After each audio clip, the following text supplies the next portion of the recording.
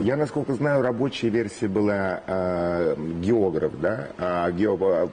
Поскольку название книги «Географ, глобус, пропил», а фильм должен был называться «Географ». «Географ, запятая, глобус». Три точки. Вот так, вот так. Вот Почему так, все-таки выбрали название книги? Это ведь не совсем экранизация, или это экранизация? Это экранизация по мотивам. Но самое главное, сохранился, я считаю, дух книги и характер персонажа. Да, мы его сделали старше лет на 10-12, этого персонажа.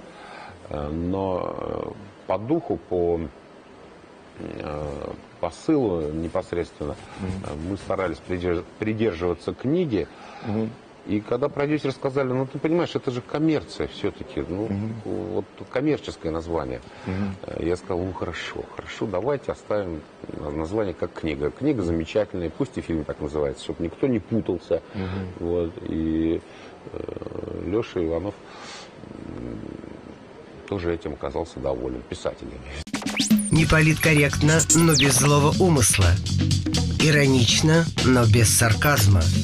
Пристрастно, но по-честному.